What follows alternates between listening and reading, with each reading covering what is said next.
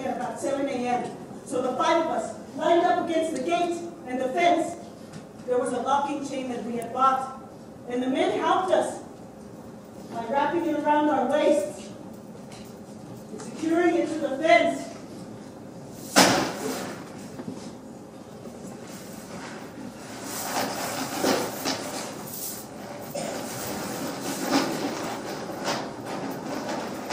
They weaved it around us and clipped it to prevent it from slipping. And then they padlocked us on either end. Off in the distance, we could begin to see the lights coming towards the plant.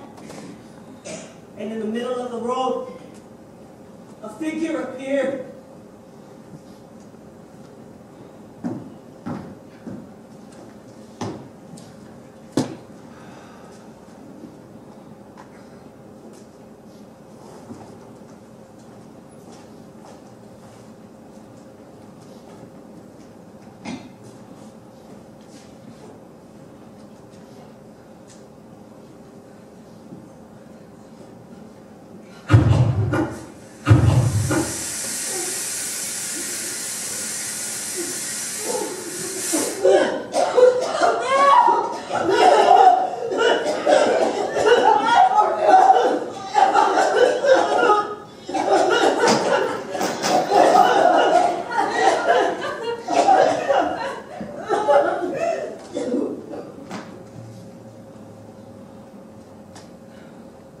This was the way it happened.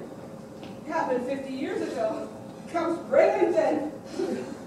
I can see everything still right before my eyes. I didn't see Chuck get hit, but I did see him on the ground. Well, you know, they blamed us for all the violence, but they were the ones who provoked that violence. They hurt us every day. And not just one day as we were fighting for our rights. So, would we do it again? I mean, would we risk all the humiliation and the violence and the destruction of family? Would we do it again? Well, you learn a lot in a fight. Sometimes it shapes the rest of your life. And sometimes it helps shape other people's lives.